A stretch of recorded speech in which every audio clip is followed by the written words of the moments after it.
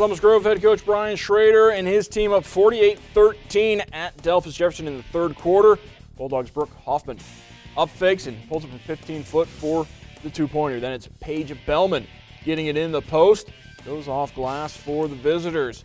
Jeff Cats trying to rally in the second half. Sarah Miller with the points in the paint, but Jefferson continuing to feed Miller down low.